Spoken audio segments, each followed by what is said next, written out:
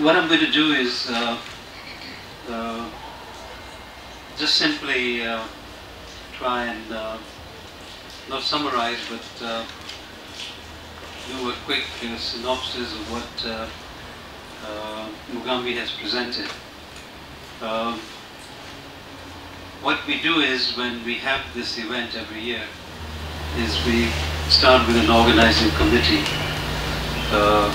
King Asian Forum, Awaz, KHRC, CGD, CRECO, Pamoja Trust, Katiba Institute, and so on, and among others. The idea that initiated the way Mugambi is described with the Kenya National Commission on Human Rights, that is George Morara, and Katiba Institute with Waiko and Christine. And then when we have the planning committee for this event, the contribution and development of that idea further became an interesting and creative task of a smaller core group. Now, the components of this initiative, and the concept paper is formulated, but is still in the developmental process, is to have assessments, two assessments. One in the short term, as soon as possible, and one in the long term, that means to be the results are released by June next year. And this commemoration of the event then got integrated into this concept. So in fact, that's why it was the theme. And we are now initiating it, and we hope it will mature. Now the short-term assessment will take the form of a conference, hopefully for 2 days. And this again will be the assessment of all the chapters of the Constitution, using the type of the traffic light barometer of green, red, and amber, in the way Mugambi had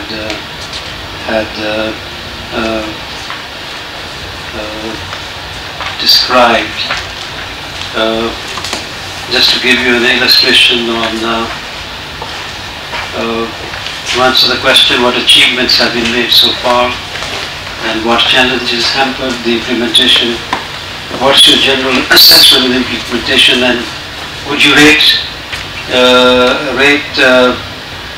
as green, meaning adequate implementation, amber meaning inadequate implementation, and red meaning poor or no implementation? So when Green's assessment has been given, how do we sustain the same? And where Amber assessment has been given, how do we move to the green? And where Red assessment has been given, where do we move? What must we do to move to Amber, and then Green, and then we help to probably to green. Now this is the idea of the first assessment, which takes the form of the 2-day workshop. This workshop is being scheduled in parallel with mobilizing resources. And if we succeed in the commitment of the resources, then I think we can expect this workshop for the short-term assessment along that framework fairly soon, hopefully next month. So it's meant not to be prolonged. Now, this is a collective effort, and when we had the planning committee, we developed a model of how we're going to deliver this through participation of the various CSOs and, if necessary, other actors. So what we did was to map against the chapters of the Constitution a focal point organization. And then that focal point organization mobilizes others working on it. So citizenship, Bill of Rights, land and environment, leadership and integrity, representation of people, legislature and so on. Executive, judiciary, devolved government, public finance, public service, national security, constitutional commissions and independent offices and so on.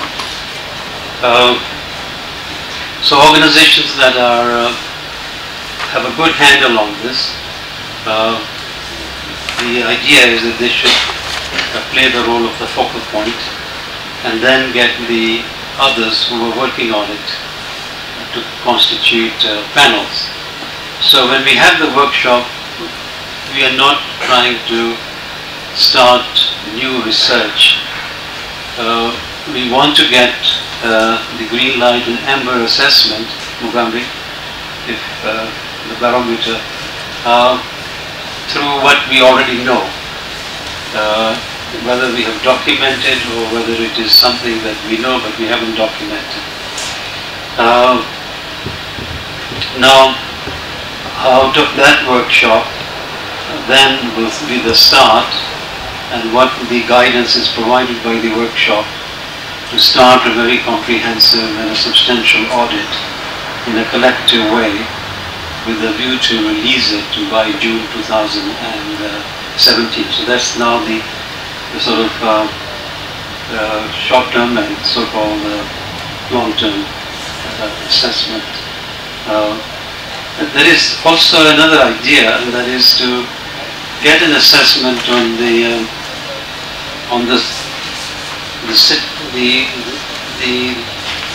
citizens' opinions and view on this. And so there is, as part of this concept note, to do a national poll survey on the status of the implementation of the Constitution as well.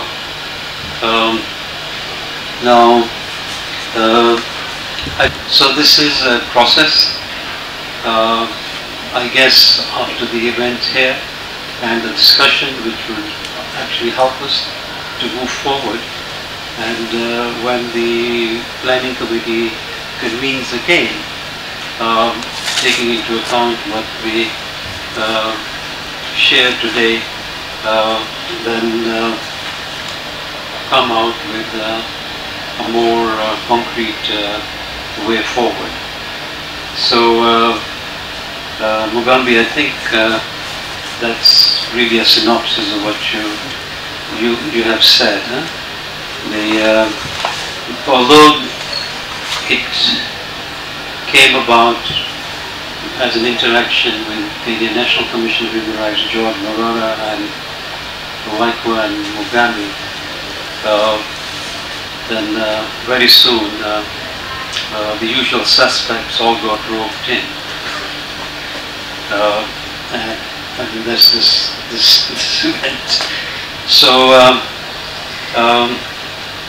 now, so therefore, given the idea of the audit, what we thought is that we begin with some assessment, very free-flowing, no formal presentations, just to begin to get into it.